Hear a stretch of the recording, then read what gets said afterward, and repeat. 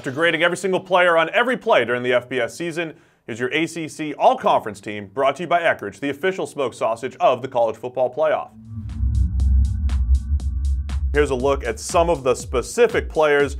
At quarterback, we're giving it to Clemson true freshman Trevor Lawrence, who brought an explosive element to the Clemson passing attack while still taking care of the ball. He had the fewest turnover-worthy throws among all qualified starting quarterbacks, and he had the highest QB rating in the ACC on passes thrown of at least 10 yards.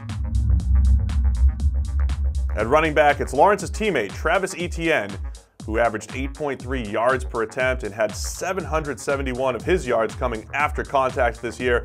He had the highest rushing grade in the nation at 92.5.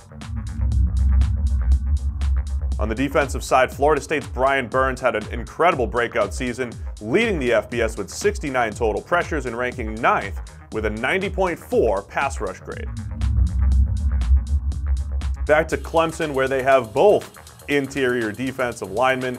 Christian Wilkins is a first-team All-American, but Dexter Lawrence, first-team All-ACC after grading at 90.2 overall. That's tied for 7th in the nation, also ranked 12th in the country with 31 pressures, while supplying some of the best run defense in the country. And finally, at cornerback, Virginia's Bryce Hall, one of the best playmaking corners in the nation, 17 pass breakups, that's 5 more than the next closest cornerback in the ACC. Hall uses his great length to make plays on the ball, and the NFL is taking notice. That's your ACC All-Conference Team, powered by PFF and brought to you by Eckrich, the official smoked sausage of the college football playoff.